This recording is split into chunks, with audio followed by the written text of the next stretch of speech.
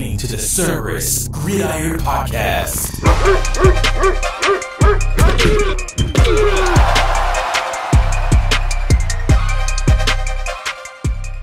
And now your hosts, Christian and Kris, powered by Cerberus Fantasy Sports.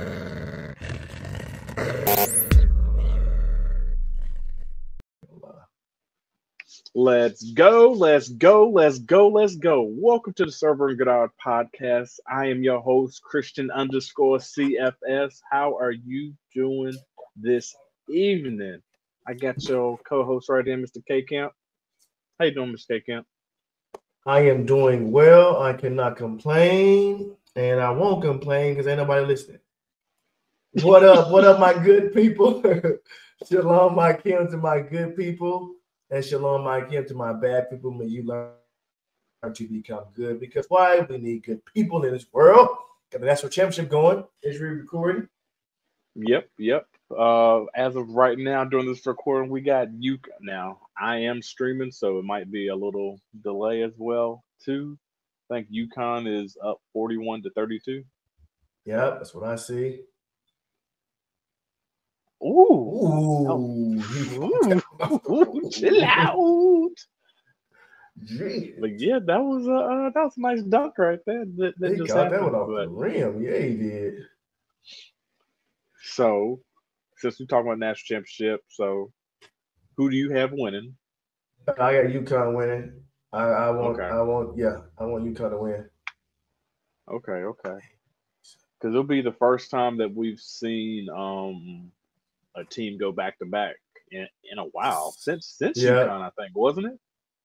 Since Florida 07-08 with Joakim Noah and them boys. Okay, yeah. I was thinking Al somebody Horford. else. Yeah, them boys. Yeah. Joakim Noah. Okay, yeah. So it's been 07-08 since the last time. Okay.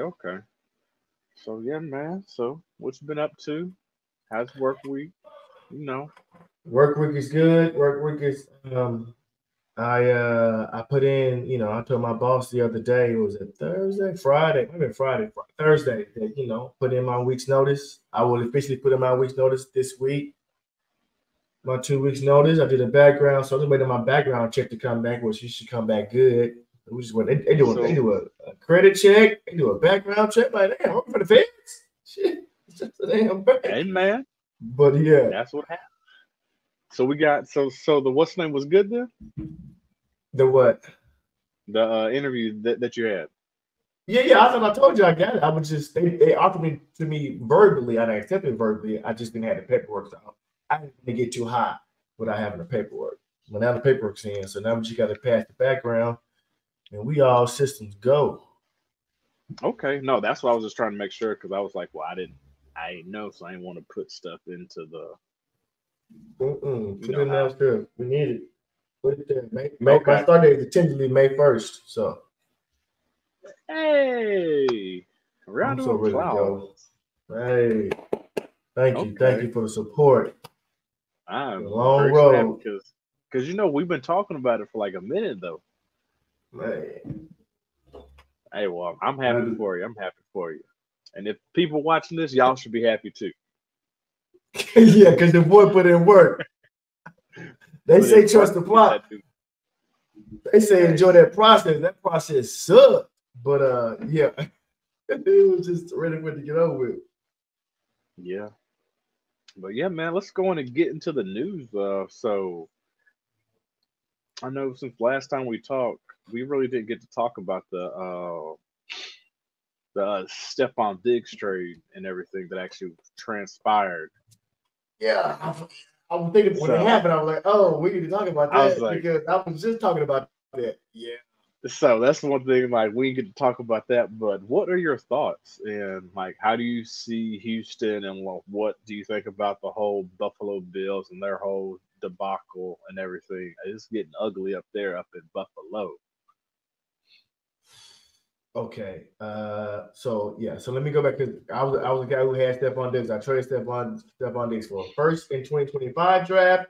I'm prognosticating that it's going to be at least a top 6 pick. So That's why I made the trade. And I think that they are earmuffs. They are fucking Josh Allen. They're going to waste his prime. I am not a McDermott fan.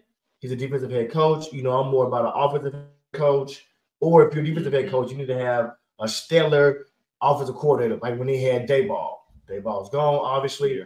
It's been Josh Allen's been going down. He needs that offensive coordinator in his ear because he's a gunslinger. He's trying to do too much. So I think Buffalo's going to ruin his prime. If they don't get him, I know they're going to draft somebody at 28 or wherever they're picking. Yeah. You know, he might put up the same production as if they're picking out one of the top 3 wide receivers. But, man, it's too much of a crapshoot. I don't like what they're doing. And as far as Stephon Diggs going there, I think personally he's the number 1 in the Houston Texans. You and your son do not think so. But I think still he would be number 1. And he's playing out this year. This is his final contract year. So I gives him more incentivized to ball out because he's trying to get paid at least one more time, right? Trying to find somebody to give him another 3-4 year contract. He can get paid going to Kansas City Chiefs next year. Watch this. So yeah, I was shocked, I was shocked by the trade. Yeah. So I don't know if his value is higher. I guess his value was higher before I trade him. Yes, his value was higher before I traded him, I think. So I traded him at a good time, I think. Your thoughts? I think it was a good trade for him personally, because he gets out of Buffalo. He's not in the cold anymore, even though I don't think that had a factor to do anything. But just looking at the whole situation and then how things were actually going on in Buffalo, I don't think him and Josh Allen had a good relationship.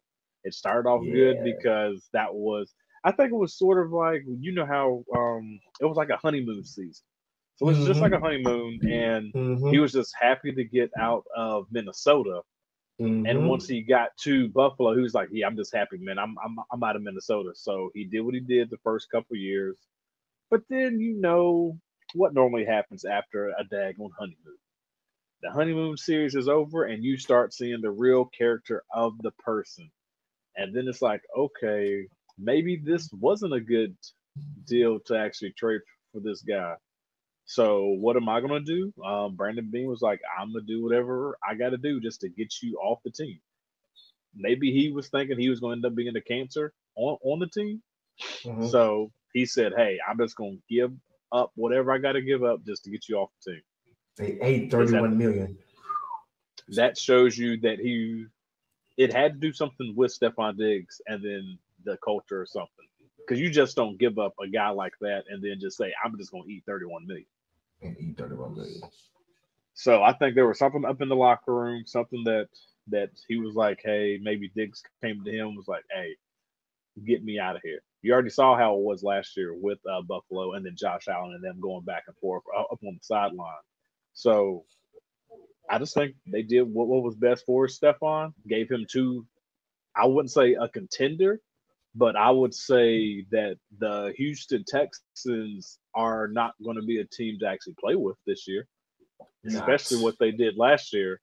The one thing that I can say about DeMeco Ryans is that he has physically given everything that he needs to his rookie QB. He already seen how to do it up in San Francisco, and the only thing he's doing is bringing that exact same philosophy down to Houston. And with him doing that, man, the sky's the limit for CJ Stroud because he's still up on that rookie deal. I don't say so. Like one of the guys asked me, who I'm like cool with, it's like the Co-Pilots podcast. They was talking about where do they see the actual Houston Texans.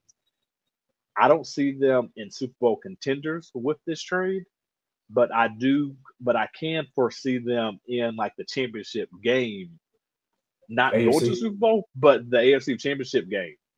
And based off of this trade, because they have Mixon in there, even though Mixon is not the same Mixon that he used to be, but based off the offense that they're going to be running, he can still produce in that offense. I do agree with that. And whenever we was talking about who's the number one, the reason why I said Stephon Diggs is not the number one is because of what he's coming into. Like Nico already showed that like he can do it all. Tank Dell did the same thing. We will see what ends up happening in this training camp and everything. And it'll really come down to they might have two number ones. Or one A and then like one B. Because technically Tank Dell, if he comes back like he was last year, he's their deep threat. What did he tear? I don't know. That's a good question. Go ahead. I'll look at it while you're still talking. But I personally think that Nico is probably going to take, because what we did say last year, Nico did bulk up in that offense with D'Amico Ryan and everything. So I think Nico is going to be the number one still, and Diggs is just going to come in and then play his role because he is getting up there in age. He might be that possession receiver, but he still has that name pedigree. So that's the reason. So it's really going to see what routes he's going to be taken away from Nico and how they're going to get him involved. But we will see within like the first 8 games who it is. And the reason why I said 8 games is because that gives enough range to see what Stephon Diggs is up in the system, but then also if he's going to be that diva like he was in the past 3 in Minnesota and then Buffalo, and then see if he's going to bring that same diva to him up in Houston. So Tank tore his fibula. He fractured fibula, which is something is his leg, right? So he tore his leg. So you said Tank Dell is the deep threat?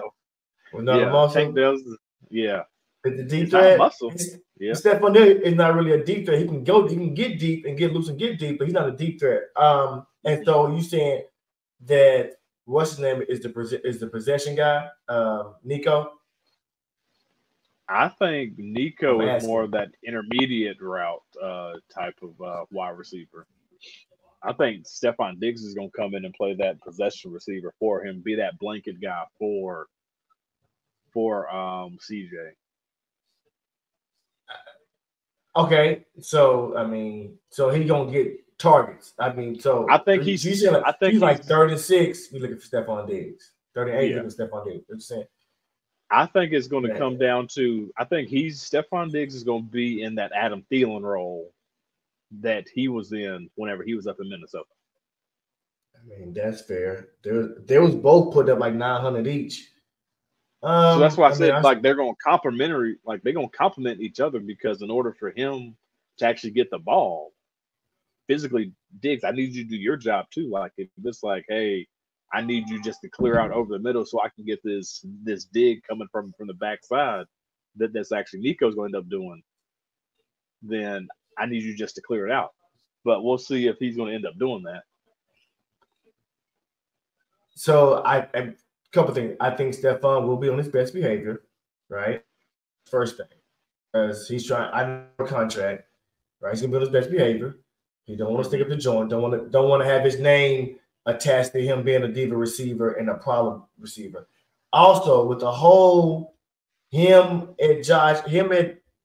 Buffalo, when they lost the AFC Championship, right? And Stephon Diggs was out there looking at Kansas City. He was like, okay, right? And ever since then, they got worse and worse and worse. I think Stephon Diggs wants to win. And so he's like a gnat on Josh Allen, because Josh Allen, you're the quarterback, man. I need you to stop fucking up, stop playing hero ball. You know what I'm saying? Stop playing hero ball and make the right decisions. But Josh don't have that OC in his ear. Dayball that he had, right? Because Dayball left after they went to the AFC Championship. So I saw an article last week that somebody dropped. Remember the first game when they played the Jets, right? So Aaron Rodgers tear his Achilles, and they still lose to the Jets. Why? because Josh Allen threw 3 interceptions. And so apparently Josh Allen snapped on Stephon Diggs in the locker room. He was like, it's just one effing game. And I already know Stephon Diggs was like, no, bro, it's not just one game. It's one game, but you from that championship. Exactly. You can build off this one game and go the wrong way. I need you to build off this one game and go the right way. You going the wrong way, throwing 3 interceptions, bro. That's why we lost this game, because you turning the ball over. And so I think Stephon Diggs just want to win. And, I think he's getting a little bit of a bad rap. I would say that. A little bit of a bad rap. I mean, because I see Josh playing hero ball. I see him doing too much. Now he's going to do even more if he ain't got that go-to guy. So, and your son was like, I think who's going to benefit is Cook and Dalton Kincaid. Is going to benefit. Just by default, he's going to benefit. Yeah. Because he trusts Dalton Kincaid. I was with him last year. They had a little rapport last year. I think that's going to grow. I'm curious to see who they draft in the first round as a receiver. And I don't think they're going to move up. They had the most picks in the draft one. But I don't know if they're going to move up. I think they're going to move up. I can actually see them going after Brian Thomas. I can see that, but is he going to be there? How far are they moving up? They're going to have to move up to try to get him. I'm just thinking about like the 3, because if you're looking at it like the 3, like he's number 4 coming off the board. Yes, I agree. He's number 4. Like he's not going to, so he's going to be up in the teens. Like if you just said that they have like the most picks, then what? Seeing them move up, like they did the exact same thing for Josh Allen. Yeah, like, I can remember. They moved up. I thought they moved up for him. I can't remember. But then it's also on Josh Allen as well to be that actual QB to actually lead the locker room. Like, is he going to be that guy? Which I think that's the reason why. Like, one, I can't knock Buffalo for like doing what they did, because I saw that they pretty much put all their eggs up in one basket, and they went all in with the whole Stephon Diggs and then their whole defense. And then we saw this year, like the whole defense just got depleted. Like injuries, injury. Well, injuries, but I'm also talking about like during the offseason too. So like their whole, like they had to let go of like 5 starters or something like that. Oh, right, because it was over money. So, yeah. So that's why I was like, they pretty much pushed all their chips up in the middle. And with them pushing all their chips up in the middle, they didn't win that all in, dog. For all y'all Texas Hold'em people out there. They ain't win. They ain't win with that all in. So they want the Rams, right? Nah. So yeah, it's just gonna be another. We're gonna see what's Buffalo gonna do. We'll see. They gonna stick up this one, bro. I mean, I don't believe in McDermott. I don't believe McDermott and Josh Allen is too wild without him having a good OC. So I don't have high hopes for them. Could they still win the East and beat Miami this year? This is the year for Miami to win the NFC East. Yeah. So since like I know we kind of stayed up on this topic for like a little bit longer than like what we expected, but can you see them trading Josh Allen away to get ready for next year? No, man, they ain't gonna be stupid now. Let's not be dumb. Y'all keep paying these big quarterbacks and these big contracts.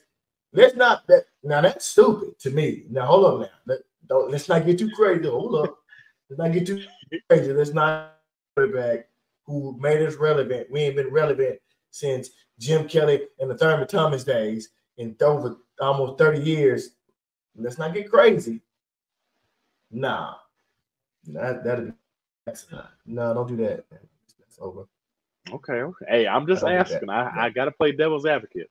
But we're gonna get off that Josh crazy. Allen and then Stephon Diggs and everything. And there's another news out there is let's talk about this daggone Justin Jefferson, dog. Justin Jefferson, God. This daggone saga up in Minnesota, and it's really kind of interesting that everything is all playing tangent. Like Stephon Diggs came from Minnesota, and Justin Jefferson took over the Stephon Diggs role. So, what's going on with Justin Jefferson? Excuse me, I'm about to. Excuse me. Oh, well, me personally, I think he is trying to get out of Minnesota because he can already foresee.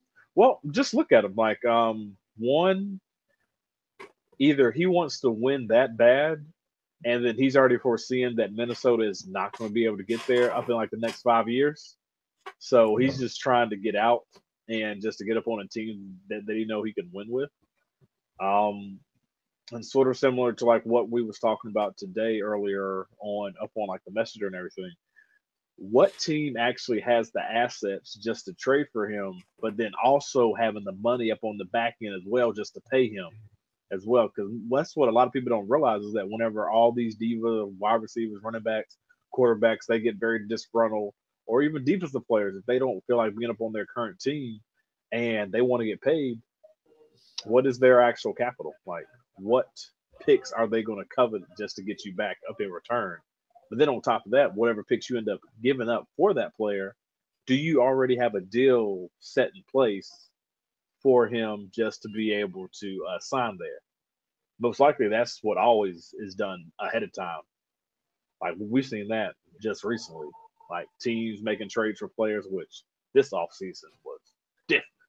I've never seen that many people traded up in one off season.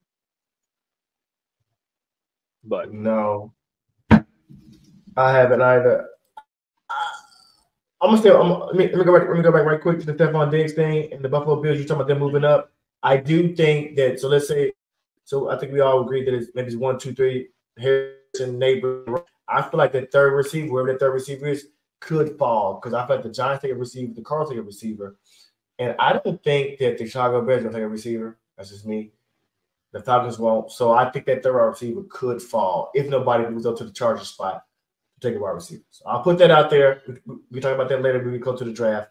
As far as JJ, I don't know, man. I mean, they offer him everything, the highest paid receiver.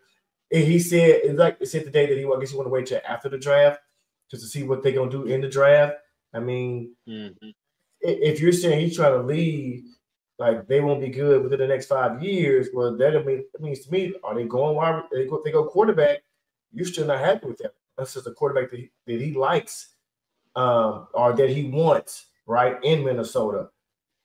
And you need to be careful what he wished for because he could go to a trash team. You know, like I don't know if I would want to go to Arizona, for an example. I don't know if I would, personally. So he needs to be careful what he wished for. I mean, Stephon Diggs, somehow I don't know if they got blessed and got lucky. Then he went to the Buffalo Bills and then went to the Houston Texans. So he went to 2 playoff contenders. But JJ, we could see you behind Carolina. You know, they can't. But I'm just saying, like to a team who's that trash. Whoa, we can see you. I mean, I'm just saying, we can see you to. I know another bad team. We could see you to the Patriots, and Jacoby Brissett be throwing the ball to you. So you could have said the Titans or anything, but I would just look Carolina. Y'all had number 1 overall pick, so it was low hanging fruit. I just, I mean, but you know what I'm saying? Like, so we could be careful what you wish for. You had to the Patriots, new regime, but you got Jacoby Brissett throwing you the ball. Unless we're gonna draft the quarterback, you still start from scratch. At least you know Kevin O'Connell. At least you know you're gonna eat in Kevin O'Connell's system. Yeah. I don't know what he's doing. Honestly, I don't know. Shoot, I wish I could see everybody's money. Oh wait, never mind. I can't. Let me see. I don't know what he's doing. To be honest, that's shocking that he's acting like this though. But yeah. So what I'm seeing right now, I'm actually looking at the cap money for 2025, and there's a lot of money out there for up in the cap space. A lot of teams. You got the Patriots. They have $205 million up in cap space. Yeah, that don't sound right. Well, you also got to remember, like, pretty much their whole team is probably. Bro, the cap is only 230. I mean, they got $25 million on the contract. That don't sound right, Christian. Yeah, I'm looking at You sure they don't have $25 million and they using up 205 of cap out of 230? Big shot. Nope. That don't so sound what right, they have Christian. right now, so their total cap for next year is only $99 million. That's their total cap for. Where you get 200 from then? Because that's the cap space. I'm guessing that over the cap is already applying because you know, like, whatever they don't use this year, that automatically gets pushed over to the actual cap next year. Okay, so if they don't use $40 million, then they get that whatever that cap space that they had next year on top of that $40 million. Okay. So that's why I said a lot of teams got, but like the top 5 teams that we're talking about, Minnesota is one of them already. So the Chargers, then you have Washington, then you have Detroit. That's why I was about to be like, so what if Detroit was like, hey, if you don't watch, I doubt they'll do that because that's an in-rivalry type of deal. Right. And they better have to pay Amon-Ra. They have to pay somebody. They better pay Jared Goff and Amon-Ra. So they ain't gonna be able to do that. But it's interesting. You said who the other team you said, the third team you said, the Chargers now. See this answer, the Chargers. They have which is I don't know how they got money. They got money next year. Don't have money. They got money next year. Yep. And this is just and what I'm pretty much, so I'll tell you like how many players they actually have signed to the contract as of right now. So the Patriots, if the season was to start today for 2025, they only have 26 players signed. So that's where all that money is showing you that, even though it says they have $205 million just to spend up in 2025, a lot of that's going to get dealt during free agency. Like re-signing their same guys. So they might go into free agency with maybe like $100-something million, maybe. Depending on how good their actual GM is. But we'll see what's going to happen to JJ. We're going to see after the draft. We're going to see this offseason. Yeah. We're going to see. He's going to sign or he's not. Yep, or he going to sit out. But I don't think is there any other news that you want to do? We talked a little bit about CD Lamb talking about he might hold out, which I can see him holding out, but I think that is going to pay him. So, that's going to pay him. It's OTAs. It ain't training camp. It's OTAs. So, not a big deal. He's trying to get paid, which they're going to pay him. Which they should. Like, it's sort of like similar to like what we were saying about there's a different tiers in different players that are actually getting paid. Like my tier ones, just because he's a tier one, I can see him still doing what he's doing right now. Yeah, like man, I don't see him taking a big step back unless something foreseeing comes out that, knock on wood, I ain't gonna discuss it, but we already know what can end up happening. It's football, but right. He's got that work ethic. I don't say to him, your boy brought up your son brought up Debo. Debo ain't really a wide receiver. That's first and foremost, and he stay hurt. Second and foremost, Zeke, he brought up Zeke. He brought up Zeke, and after Zeke's rookie year, he got worse. But he got worse and worse every year. So you saw the writing on the wall every year. And like you said, he's a running back. So that was, as I said, that was a terrible comparison. If you're gonna do a comparison, this is my comparison right here. What is Justin Jefferson has done already?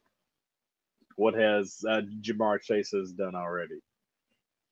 What has Tyreek Hill has done already? Like, do I need to keep going?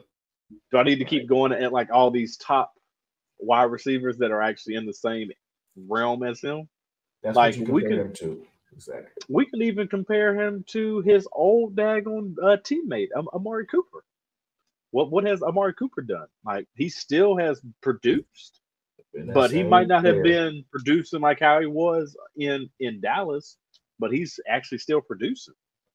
Still producing. So there's nothing I see from him that says he don't fall off or slow down. He ain't in his prime yet. So nope. But let's go and get to this next segment. Let's get to the nice. I'm talking about the meat and potatoes of this episode. Man, we know what time it is, everybody. We know it is draft season coming on. So I know everybody's out there up in thinking about like, oh, which rookies are coming out. In this episode, we're going to give you some guys who we think you should be looking at the quarterbacks and then at the running backs. And currently right now, I will let Mr. K Camp start it off with his quarterback. So what we're going to end up doing, everybody, we're going to do like a little bouncing off. He's going to give his players who we think you should actually be paying attention to up in the draft and seeing if you would actually want to draft this player to your team. Personally, some of these guys that we'll be mentioning, you might want to draft them, just have them on your team because they will be producing. So we'll just knock it off. Go and do your thing, Mr. K Camp. All right. This whole show is supposed to be 30 minutes. We are already 31 minutes in. So I'm going to kind of fly through these just a little bit. My first quarterback that I would like to highlight is JJ McCarthy. You know who he is. He's like 23 and he's 6'2", 219. He's 21 years old. He turned 22 next January, so he's young. 3-year guy at Michigan. Obviously, he won a championship. He didn't do that much at the combine. His 3-cone was 6.82, which is pretty good. He's pretty athletic. His 3-cone was 6.82. Anything under 7 3-cone is pretty good. I mean, Rome Medusa was a 6.88. So let you know anything how athletic JJ McCarthy is. His shuttle was 4.23. So I think the biggest knock on JJ is no one knows. He wasn't asked to do much, right? Jim Harbaugh's system, they run the ball, they throw. He has some good moments. He has good mechanics. His feet is always under him. So he's fundamentally sound. So he's the athletic kid. He's fundamentally sound. He's young. I like him personally. Like I said, his big issue is Michigan didn't ask for him to do much. I saw that drive. Who they played in the semifinals? They played somebody. I mean, I can't think of who they played. They played Alabama. Alabama? Was that Alabama they played? Alabama. There was a drive at the end of the game that they had to have a touchdown, and you drove them down that field. They ran the ball pretty good with Corum too, but he drove them down that field. I think he slept on. Now, would I take him over Caleb? Probably not. Would I take him over Jaden Daniels?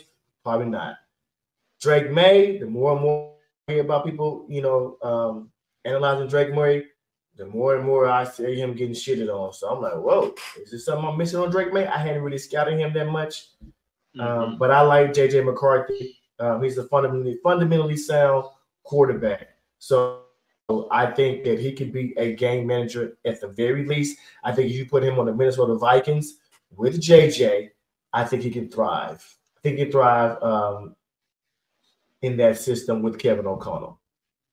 So I actually think that Minnesota probably needs to stay at 11 and let him fall to 11 because I think that Caleb, Jaden Daniels, I don't know what the Patriots are going to do. And then I think he might be able to fall to 11. I don't know if I see Denver shooting up to try to get him.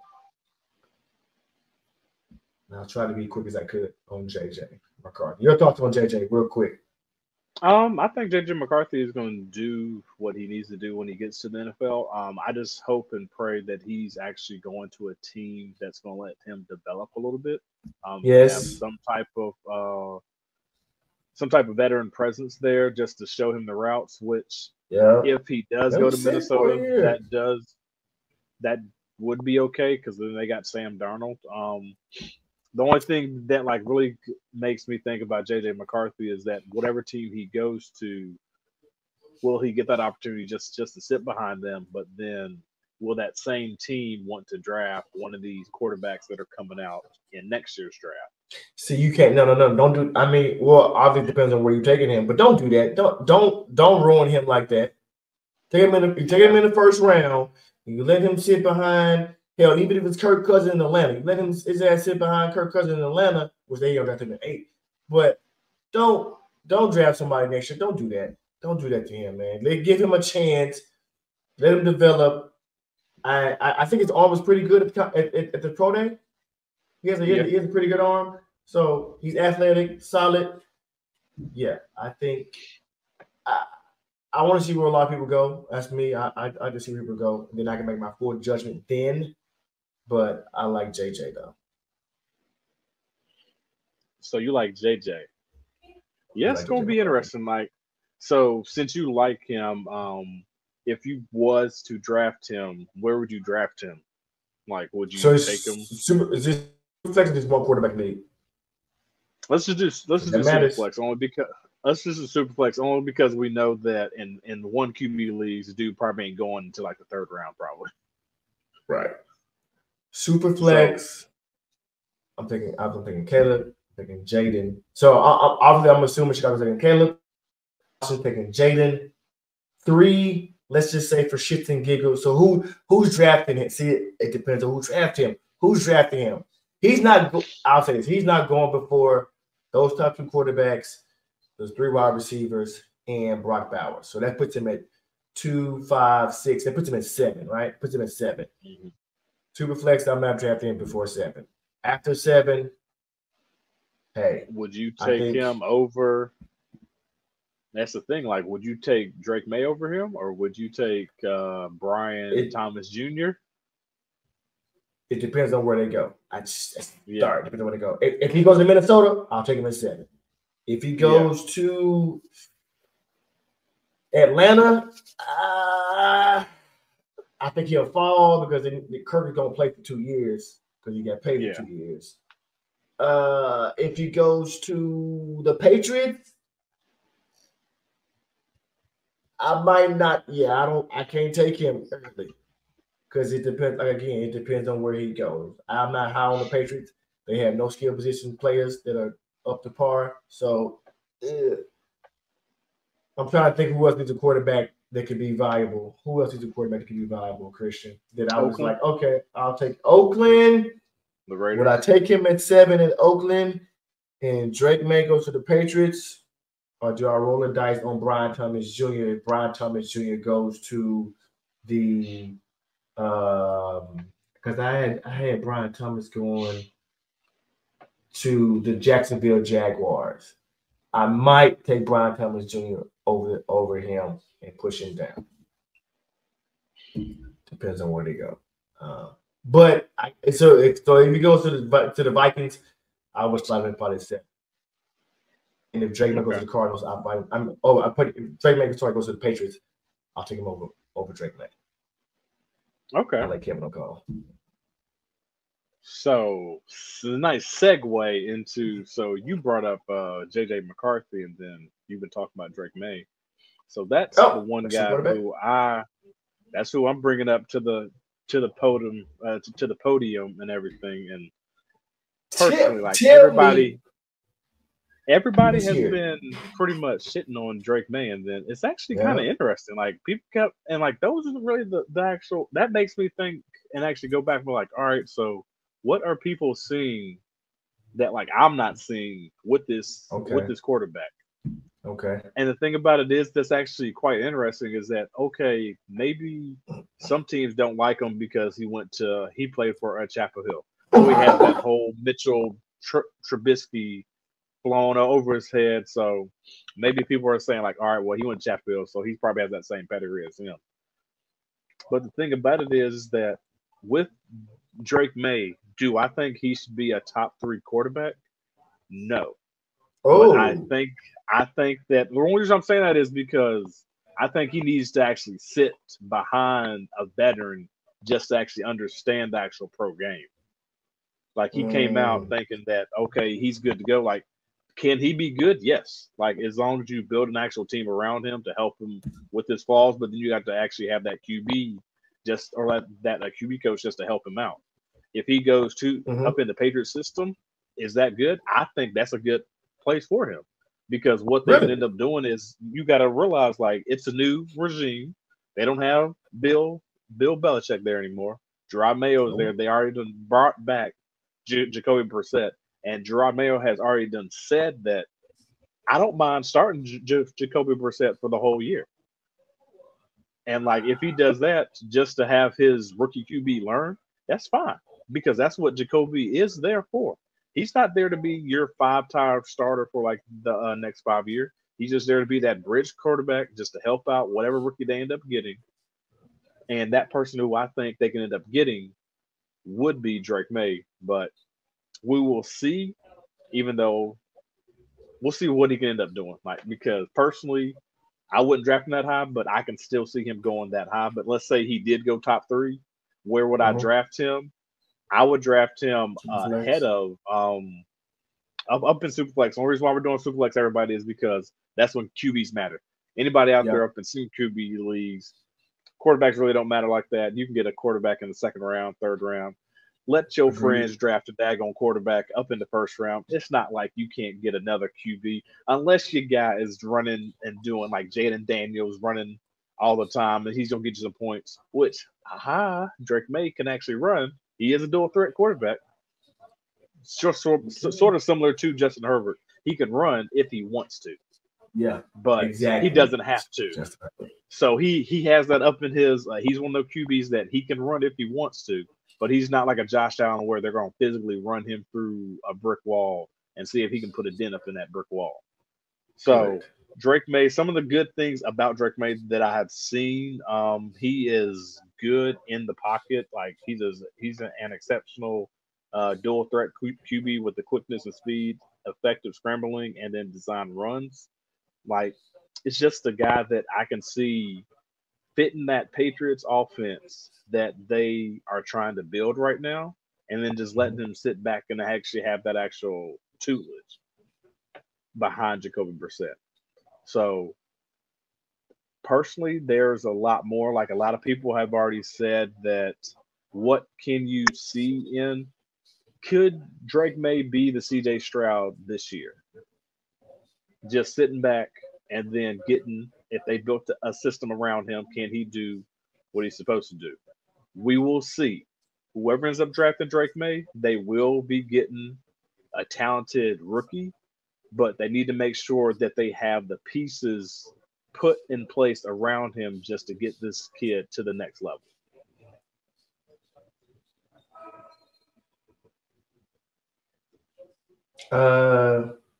So I only have a few things on Drake May. I have a strong arm, good athlete. He's a redshirt sophomore.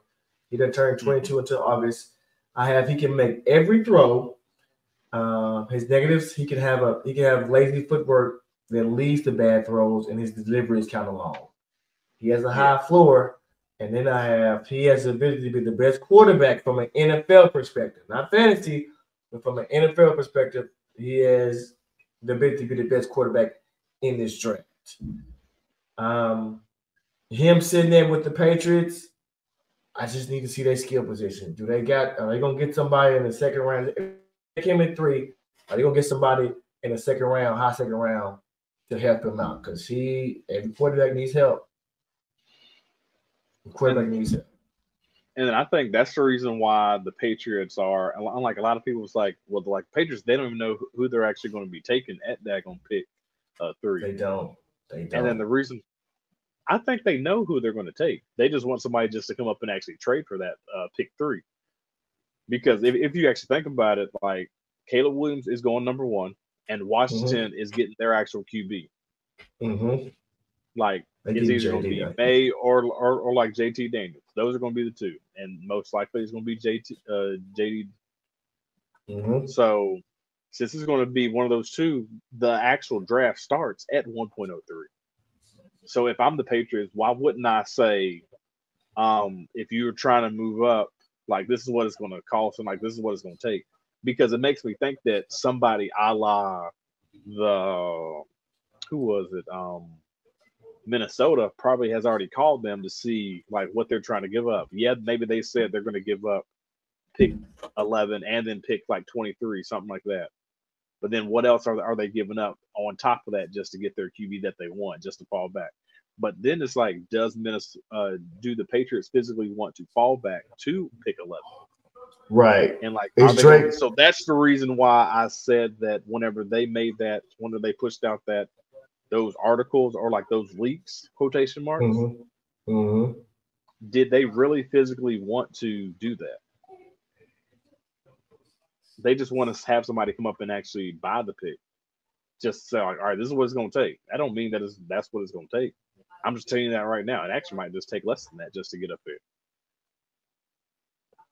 I saw Arthur said 3 firsts not enough. So, yeah. I don't know. But if they want Drake May and they trying to move back, to me, that don't make any sense to me. That's just think, unless, like you said, they trying to put it out there to shit on Drake May so he can fall. But they don't know who Minnesota want. Minnesota might be like, I'm on Drake May, and then snipe him, trade him, and they took your quarterback. Because I don't think they need to move up to get JJ McCarthy or a Michael Penix if that's who Minnesota wants. Personally, I don't think so. Let them fall to year 11 and keep what you got. Personally. Yep. Okay. Is on me next quarterback? Yep. Speaking of Michael Penix, Michael Penix is my second quarterback. Bless you. Michael Penix, 6'2", 216. He turned 24 in May. So Michael Penix, he has a little bit of injury history, right? There's a lot of injury history, right? Injury history, he tore his right ACL twice. His Bengals came back clean. I didn't see much of Michael Penix this year, but I know that boy can spin he can spin that ball. He's a great thrower of football, effortless thrower. He has elite arm talent. He was 99th percentile in getting sacked.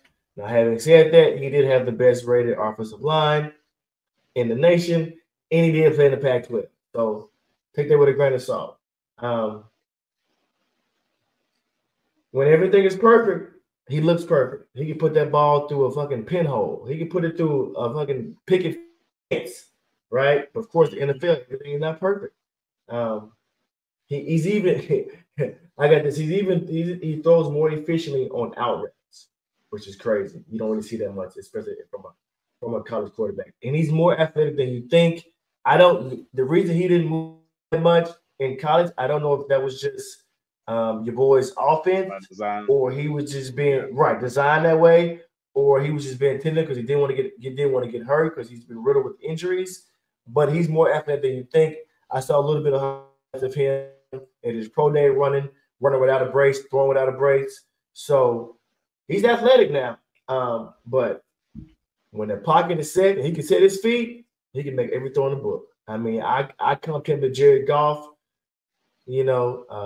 When everything is perfect, of course, it's not like in the NFL, but when everything is perfect, he can be perfect. So that's it. I think that's it. So when pressure, he can't get sloppy, but so can anybody, right? And I have Michael Penix. Like I said, if whoever goes to Minnesota and they keep they pay Justin Jefferson and they got Addison, that's who I'm gonna ride with. And I would love to see Michael Penix there with him or JJ McCarthy. Yeah, I really like Michael Penix Jr. also as well. Like I think he's going to do. Depends on similar to what you're saying. Depends on what he does, like where he goes. The one thing I will say about Michael Penix Jr. is do not sleep on the Seattle Seahawks in trading up to actually get him. Yes, because of the OC, right? The OC that he just left. Yep. And I don't know if you saw, they physically flew out the whole coaching staff to did they? His pro day? The whole coach to his pro day. Everybody went up to Washington. Yep. So I would not be shocked. So hey, I'm just saying, that's like a little nugget sprinkled in right then and there because I forgot to mention. I think for a fact that I wouldn't maybe And I'm saying that this is probably going to be, this probably won't happen, but maybe, maybe you see the Bears trade back to 16 just because the Seahawks want to trade up just to get Michael Penix, because he knows that Minnesota, if they didn't trade up, that they're going to want a quarterback. If the Raiders, if they want a quarterback at 13, then they'll have to trade up just to get him. But do not sleep on Michael Penix going to Seattle, because what I've seen him is like he's really accurate, very accurate. Like his accuracy is like off the charts. We already talked about this before. Like I think it's going to be good, especially if he goes to has Tyler Lockett, daggone JXN, and daggone DK Metcalf, and then the daggone running backs behind him too. Man, I don't know how good their O-line is. And he can sit for a year behind Geno. Like, whoa, I love that for him. I love it as the JSN because I'm a little iffy on JSN. I'm not going to lie. I'm trying to figure out what to do with him. He went to a bad situation. I think he could be on Raw, but the fact that fucking OC was trash and is trash, he left. Who's he with now? He left and went somewhere else. The OC for Seattle last year. Yeah, let me see. I can't remember. So, man, I would love that. I would love that, Christian. So, yes, Michael Penix. Who's your my next person is my number 2, and then the guy who you're talking about. No, they said that's a new guy. Ryan, I'll figure it out. But that's from the Washington guy. Like that's what we talked about already. But my next person is Mr. Jaden Daniels. Had to bring him up to the forefront. Like we already know what he's done. Like sort of like played that role up in Arizona where he just transferred from Arizona State to LSU. This first year he wasn't the Jaden Daniels that he was this year, but he did have some guys slinging the ball out there with him. Like clinched the Heisman Trophy, multiple accolades, throwing for 3,800 yards on like 40 touchdowns, along with another 1,100 yards up on the ground and then 10 touchdowns.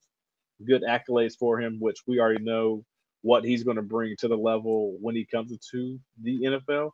It's kind of slender a little bit, but personally, Jaden Daniels is he has all the accolades just to be that guy in the NFL, especially just similar like what I said about Drake May, having the team built around him perfectly.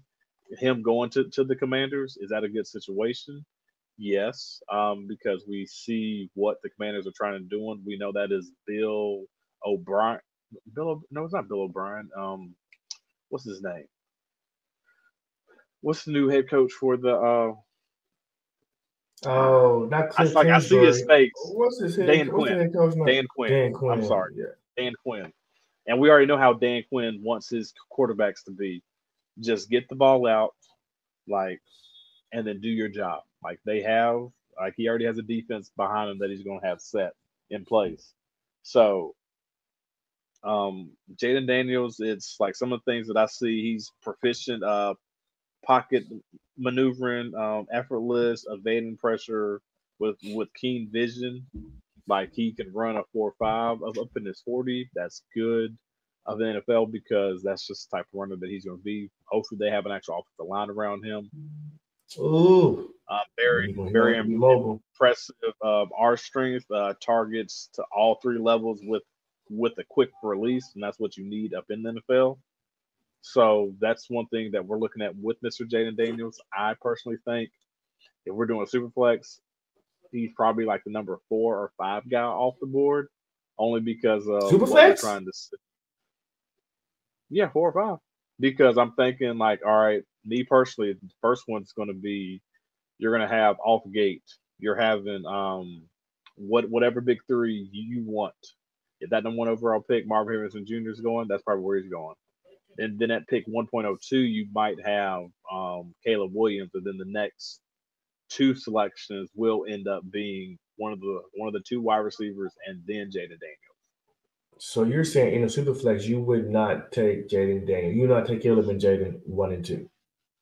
No. Where the quarterback is more important. Really? You're probably one of the first people I've heard say that in a super flex.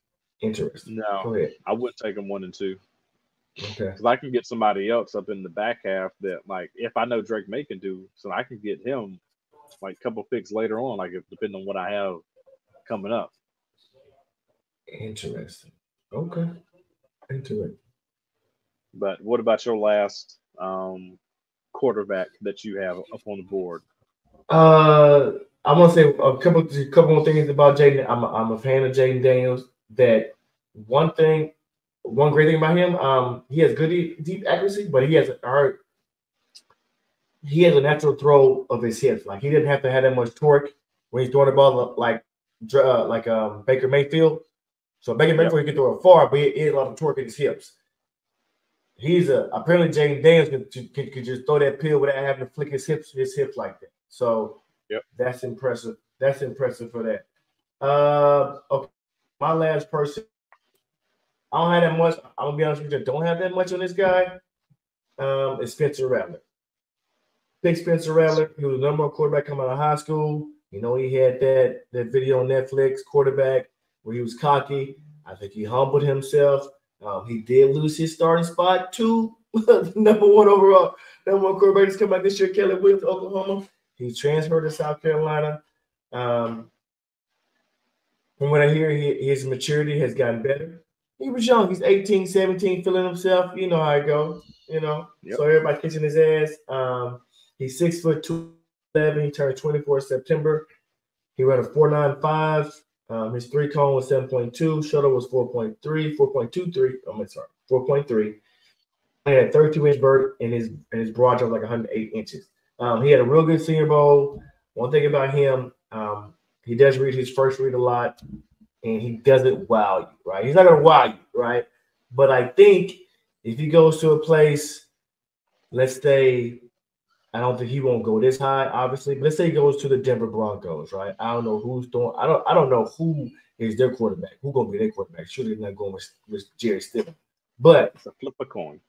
Right, if they pick Spencer Rattler like in the third or fourth round, he might have a pass to start, right? You know what I'm saying? So depending on where he goes, or depending on where or how you should take him, so he goes to Denver Broncos like third or fourth round. I see him as a third or fourth round pick, and you see a good path for him to possibly start. I think he could be pretty good for you as your quarterback. I would get him maybe in a taxi league, put him on your practice squad if he goes to a pretty good spot. Yeah, I can see that. Spencer Rattler has the intangibles to be a good QB in the NFL. I just think it's just similar to like what everybody says about all quarterbacks. It's just, are they going to go to the right situation? Like pretty much, are they going to have that veteran there that's going to be able to help them in the need whenever they actually need to be there, and not be like a prick? Like where now some of these vets are going to be like, hey, I'm not helping this guy and work you out because he's going to try to take my job. Right. We're going to see what's going to end up happening with all that. I think he's just going to be able to do what he needs to do. It's just who Spencer Rattler is. So similar like what you were saying. Like is the guy's just like some of the teams that I could see him going to, maybe like what are your thoughts about him going to like to the Giants, maybe up in the later rounds to battle against Daniel Jones? Dayball's there. If Dayball gets him, I believe in Dayball. So if he gets him and can tutor him and give him some tutelage, I'm gonna ride with Dayball, especially if they get a top quarterback at 6. Okay. Or you mean top wide receiver? Yeah, sorry, top wide receiver, right, at 6. Yeah. So I think Spencer Rattler is going to be good. And then for the guy that I got to bring up, I got to go back to one of my favorite teams up in college football. Got to go to the Florida State Seminoles and Mr. Jordan Travis. I don't think I even scout him. Personally, Mr. Jordan Travis, I think he probably would be higher in people's drafts because if he did not get injured, but with his injury and everything, can I see him being a starter in this league? Yes, per se, I can see him playing that sort of like that Geno Smith type of role. Like if you give him like he might be a backup for like a couple years. I'm not talking about Geno, the guy for the Jets who got drafted and then he didn't do his thing, but just if Jordan Travis can actually physically get behind a good veteran and actually learn, I can see him competing and actually eventually taking that spot, sort of similar to like what Kirk Cousins did with Robert Griffin III. I can see that situation happening to him. So I wouldn't be shocked if we see Jordan Travis, even though, yes, he did end up getting hurt. And then he's still nursing that injury, which is probably going to drop him down. He's exceptional improvisation under pressure with composure and vision, like strong running threat, like dual threat, calm, cool demeanor up in the pocket.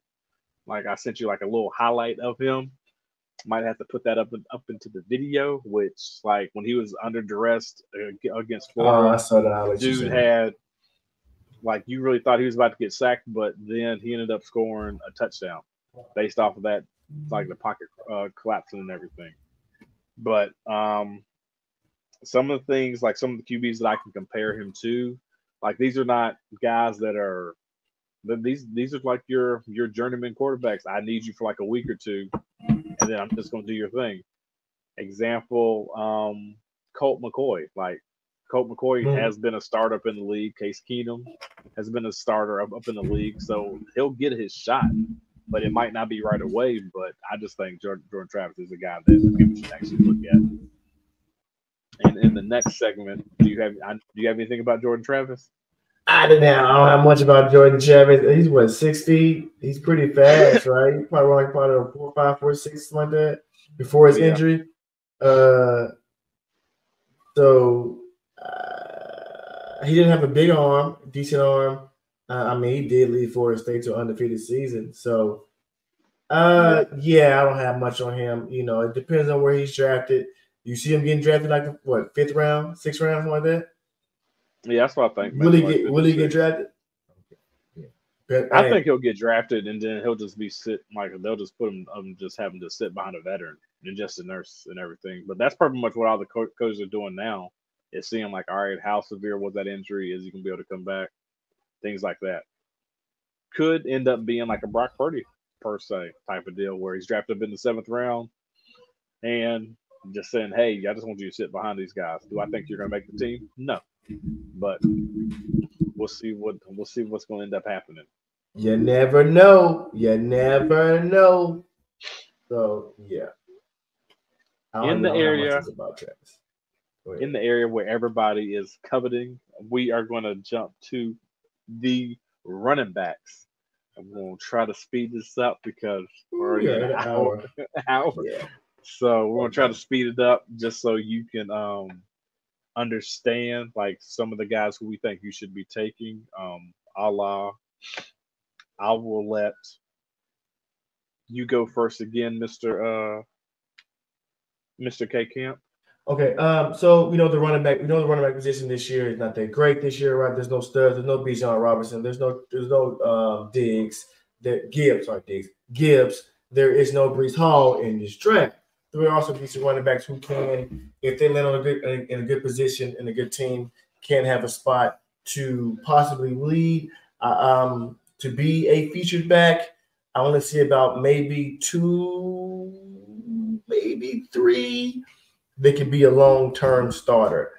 Be advised, there are studs coming out next year, so that are better than probably all of these running backs.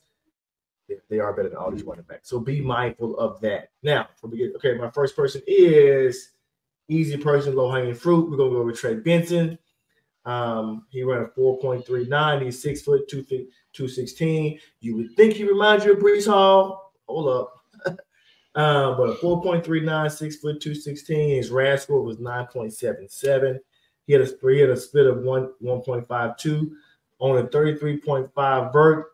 Be at a broad jump of 10.2, which is pretty good. So those stats, they scream like, oh wow, they scream Breece Hall.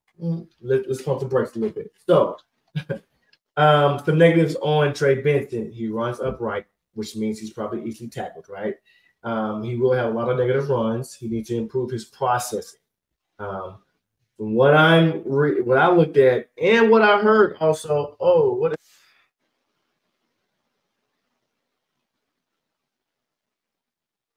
Frustrated. I'm sorry about that. I heard that. I don't know if you're or not.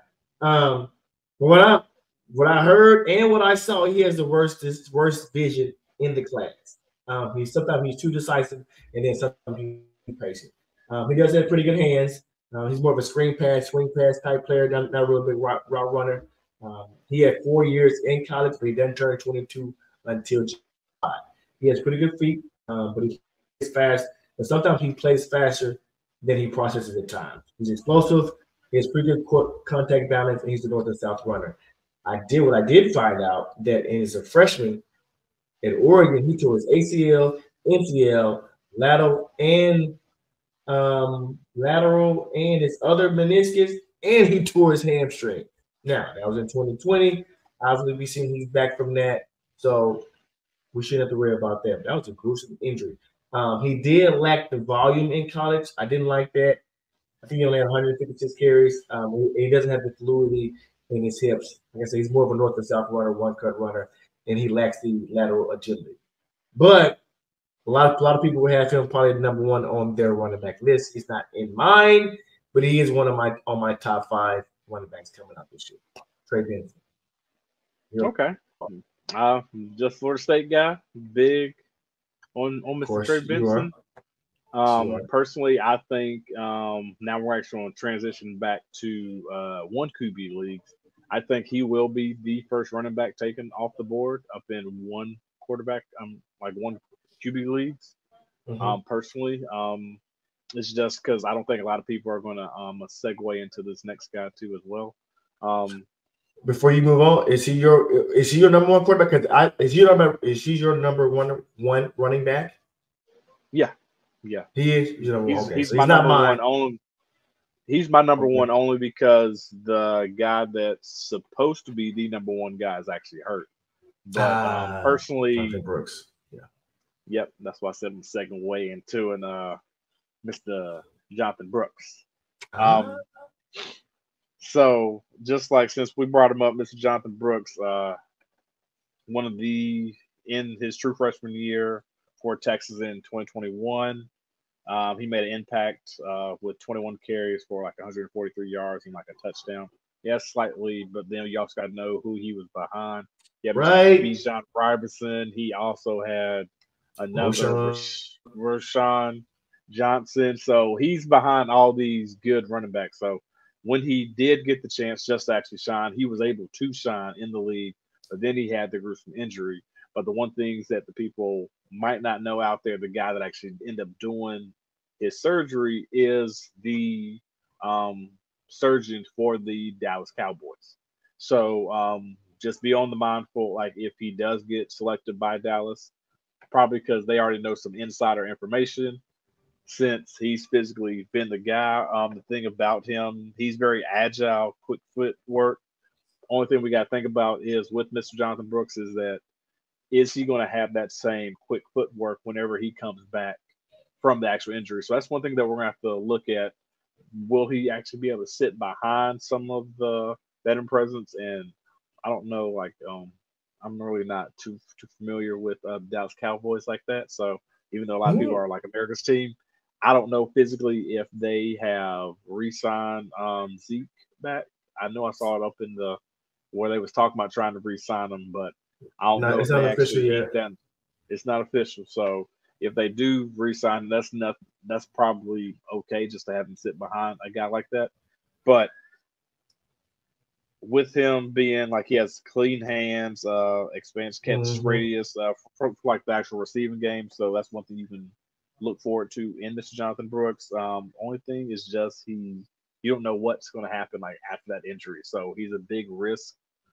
I see like a big risk / reward if you are one of those contenders or out there that actually have plethora of picks and you can actually take a guy and just keep him up on your bench and then don't expect for him to play like the first 2 years. Oh, wow. 2 years. I only said 2 years on because like he's going to be like him coming off the injury. He ain't going to play the first year, really. He'll probably going to get his feet wet. I think he's gonna play this year. I think he's gonna play this year. From what I heard, it was a clean break. It was a clean break in his knee, so that's comforting, right? So I think he's gonna play this year. Like I said, I'm curious to see who takes him, and if he gets the draft capital, right? He goes day 2, which he should go, I think, in round 2 or 3, and to the Cowboys. He's saying he could be ready by training camp. Which what he's saying, of course, everybody's ahead of schedule, right? Everybody's ahead of schedule, ready by training camp. We're gonna see. I want to see if he has a brace on. I want to see that. But it's also like people also as well as like, he's gonna be ready by training camp, but it's the 21st century. Like they got things out there that like we can't even get our hands on. Right. So can he be ready? Yeah, probably. We'll see. We'll see what he can end up doing. How fast do you think he is? Because I hate that we'll never see how fast he really is. How fast he looks fast on tape. He can get around those end of rounds. I'm giving him like 4.4, 4.45. Yeah, I'll say something around that. Like tape doesn't lie, but probably right now he might be a 4.5 maybe. Oh, right now, yeah. So we'll see. Let us know about your next guy coming up. My next guy is who I say? Okay, Blake Corum. We're gonna put out Blake Corum out here. Blake Corum, he's 5'7", 205. He turned 24 in November. His 40 time was a 4.53. His 3-cone 6.82. His shuttle was 4.12, which is very good for a shuttle. His split was 1.58, and his vertical was 35 inches. I think he has the best vision in this draft class, the best vision and the best footwork in this draft class. And he's hella strong. He even beat Braylon Allen on the bench press. Braylon Allen bench press, I think, 26 times. He bench pressed 27 times. So he's fucking strong, right? He did have an injury, right? He tore his meniscus tear last year. That's when he came back to school. So before his injury, he had real good burst. He does like the top end speed. Like I said, he runs a 4.53. I think he needs to be in the right system. I think he's still a day 2, second round, third round. I think if he goes to Harbaugh, I think that will propel him being drafted early in a fantasy rookie draft. He's a good goal line back. He's good at elusiveness. Like I said, he crushed the 3-cone drill. Oh, he crushed the 3-cone drill. That's what he crushed. It was 3-cone drill. That's what he crushed.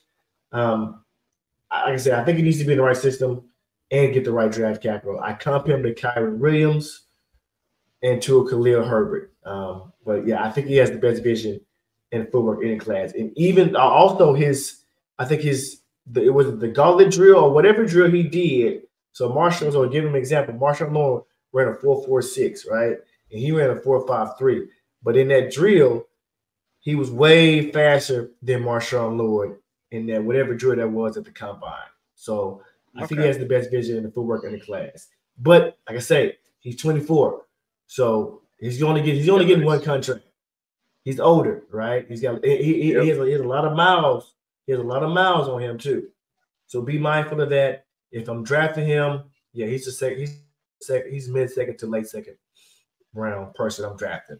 But I do want to see the draft capital and what system he goes to. Yep. I don't have much to say about Blake Corum. Blake Corum is him, especially what he did. He's actually shown the type of running back that he is, actually going back into college because he was supposed to come out last year, but he decided to go back. He tore. So he decided to come back and he got himself a national championship. So can't knock him for that. Can't knock him for that.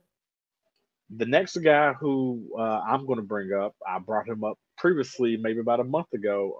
A guy that I'm kind of high on, Mr. Audric Eston. I don't know if you know anything about him. You high on him? Audric Eston? Interesting. Yep. Go ahead. Reason why I'm high on him is because of what I see him bringing to the NFL. Is he going to be that speedster back that's going to break away for like 20, 30-yard runs, things like that? No, that's not going to be him. But what I do see him as and being is that bruiser.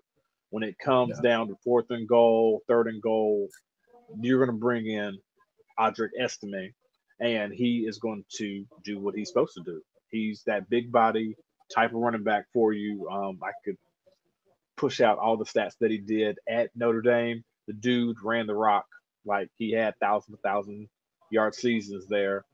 And just with him, like, yes, the only thing that's kind of iffy with him is his 40 time. We saw what it was up in the combine, but then a lot of people are saying that he ran something totally different. The tape does not lie up on the guy. Pro day times, I don't. All that is, and it's like what I said before. All the NFL drafts are like all the combine. It's just the underwear Olympics. That's all it is. Underwear Olympics. That's all it is. Just see what the guys do to put on the show, things like that. But give me the tape. The tape shows that he can ball and he can do what he needs to do just to get you as that nice running back. Can I see him being that potential first-round pick running back? No, but I can see him up in the 2nd round for somebody that's looking for that RB2, potentially maybe RB3 type of deal, depending on where he ends up going and who he ends up happening. Can he be the bell cow for all 3 downs? I don't think he can do that, but I do think he will be like a Jamal Williams type of running back up in the league, where he is getting that goal line carries, and he's physically going to be out there just collecting stats and then taking it from somebody else. Some of the other places where I can see him going is going to now this probably doesn't make any sense now because Houston ended up picking up Joe Mixon, but can he go? I was thinking only because you have the guy. Can he go to Buffalo? Buffalo does need that actual other type of running back that's a bruiser, which they've been coveting for the longest, but they've been using. I don't know what they're doing up there.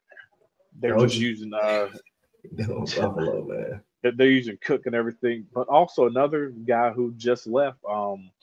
Can he go to the actual Green Bay Packers to actually be a backup behind Josh Johnson? Josh Jacobs. You think they need that? I mean, Josh is 3 down back. We'll see. We'll see. We will. Hey, we see what happened up in Oakland didn't re-sign him, so I mean not Oakland, the Las Vegas. But I'm just saying, like Austin Estime, like he's the type of running back that can be that number 2, that go like that 1-2 punch for you, similar to. I agree with that. Let's say I know a lot of people might not know this running back because it's probably before some of the people's times that are actually watching this, but he could be like the Michael Turner of the actual Chargers back in the day when Michael Turner did his thing with LT. I could see Austin Estime doing something similar to him in Michael Turner. So I got 3 of these on Audric Estime. I got best power back, goal line back. He does have tight hips, no elusiveness. You don't have none of that. And he's not a good pass catcher. That's all I have on Audric Estime. He ran that's all I have on him. Okay. Obviously, he's not in my top 5. He's not in my top 5, but apparently he's in your top 5. This year. You know me. Got to zig when dag on other people's zag. Hey. My last person who's also in my top 5 running backs this year is Marshawn Lloyd. Marshawn Lloyd is 5'8", 220. He just turned 23 this January. He ran a 4.46, 1.56 split, 36-inch vert, 118 on the broad. I have good elusiveness, good burst through the line. He has about the 3rd best hands in the draft. He showed out in the receiving drills at the Senior Bowl. He's powerful. He's a violent runner. He's tough to bring down. Good vision, quick feet. He can make defenders miss, and he has pretty good lateral movement. My comps to him are Isaiah Pacheco, Carlos Hyde. Now, the negatives on him. So he's never rushed for he's an older back also, but he never rushed for 1,000 yards in college. He's only out of 31 games. He only went over 100 yards 4 times. His fumbles. He's had 10 fumbles and 360 carries. That's not good. He needs to work on that. His pass protection also needs work, but so does everybody else as a running back. He did tear his ACL in 2020. That's been 4 years removed, so he should be fine there. His fumbles worries me, and now you said the fact that he never run for 1,000 yards in his college career, but that means he has a lot of tread on the tires too. Even though he's older, he has a lot of tread on the tires. He did come from South Carolina, then he went to USC. Mm-hmm. I think he is in my top 5 of running backs this year. Don't sleep on Marshawn Lloyd. I would like to see where he goes and what's his draft capital for him. But don't sleep on Marshawn Lloyd. Okay. Yeah, I'm not a fan of Marshawn Lloyd. He's not a fan of Marshawn Lloyd. I heard a little bit today that some people had Marshawn Lloyd. They never won back. Just saying. He ain't mine. He ain't never won. But just what I heard in one of the podcasts today, they gave him number 1. A lot of people had him up there. Top 3, 1. I say, for real? Yeah. Yeah. Not over here, dog. Well, so tell me why you don't like Marshawn Lloyd. It's just his height. Personally, when I'm looking at like a running back, when I'm looking at a running back, I'm looking at a guy that's at least 5'10", 5'11", 6 foot, roughly around that. And the one thing so when I look at running backs, I'm looking at what made you with this whole new NIL deal. Like, why'd you transfer to like this actual other school? Like, is it because you couldn't you went from the SEC, which is the power conference, to USC, the Pac-12, which is kind of weak. So I'm trying to figure out why you made that transition. Is it because you wasn't getting that playing time like you were supposed to? Well, Caleb had recruited him from what I heard. So Caleb Williams recruited him to USC. Yep. So I'm just not a fan of Marshawn Lloyd. That's just me personally. No, it's nothing to the athlete. I don't know him personally. It's just me. It's not him. It's just me. Don't take it personal like that. No, we ain't doing that. But last but not least, I had to throw out a I try to give people that players that people don't know anything about. So let's go and throw out Will Shipley out there. Let's go and throw out the daggone Swiss Army knife. The Swiss Army knife. In 2022, Will Shipley had 210 carries for 1,182 yards on 15 touchdowns, and he had 38 receptions. This guy brings it all into the NFL. People are trying to say that he has that CMCS, and we already know why. He's probably saying that is because he is a white running back. He's a white guy. He's a white running back. But personally, I think he can do it all on the field. He can be that 3-down back because he can catch the ball also as well. So he's not a Christian McCaffrey, but he is like a poor man's Christian McCaffrey, which is not bad, especially coming into the league where you are looking for guys who can end up complimenting. Like, I can see him going to maybe the Cardinals, maybe even going to the Patriots just to actually, with Ramondre Stevenson being there, he's more the bruiser type guy, but I need to bring somebody else in that can do that Swiss Army knife-ish type deal with catching the passes coming out. And then eventually down the road, he could possibly take over for Ramondre, since Ramondre is getting up there up in age. But just some of the things that I saw with him, he's stronger up in the passing game, excels in catching screens, quick feed, speed but he doesn't have that actual elite burst. But he still has that. He's sort of he's fast on the field, but he doesn't have that actual extra gear to get him to that next level. So he improves. He's a patient runner.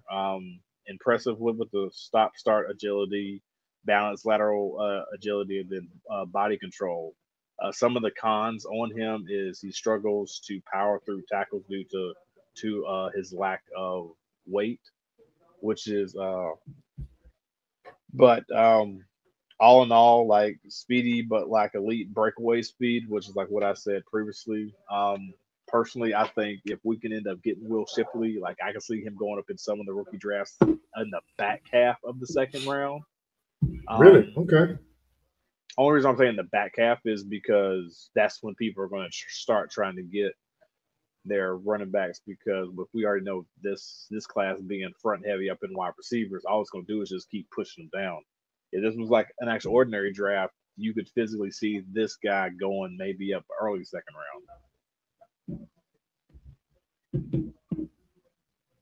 But that is who we have for. What are your thoughts about Will Shipley? Do you have anything on him?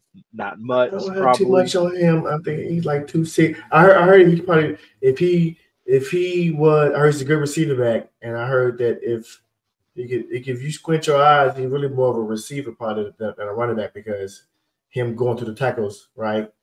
Like you said, he's not that powerful. Like you said, he lacks the power. So he could be better as a receiver. So I probably see him as a third down back, receiving back. Will Shipley, yeah, he's in the bottom half of my list. Yeah, I hadn't looked at him. Sorry, Will. Clemson running back. It's Sorry, okay, buddy. Will.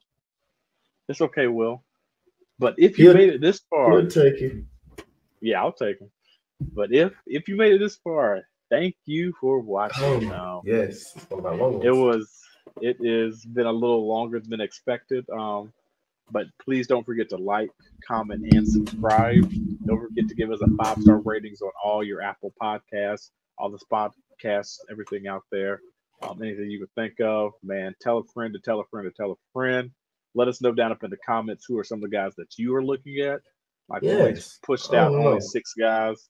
Like, it is the QB rankings. Not even QB rankings, or QB prospects who we think you should be looking at right before draft time. Any last words that you would like to say, Mr. K Camp? Next week we're doing wide receivers and tight ends, right? Tight ends. Yep, wide receivers and tight ends. Awesome. Hey, shout out to UConn winning national championship. Shout out to them back to back since 17 years, 2007. Shout out to UConn. Hurley, shout out to him. So yeah, we thank you all for coming out. We know you could have been anywhere in the world, but you were here with us, and we appreciate that. Spread love, not hate. Peace. Spread love, not hate. Peace. Thanks for checking out another episode of Cerberus Gridiron Podcast, powered by Cerberus Fantasy Sports. Make sure you stay tuned for the next episode.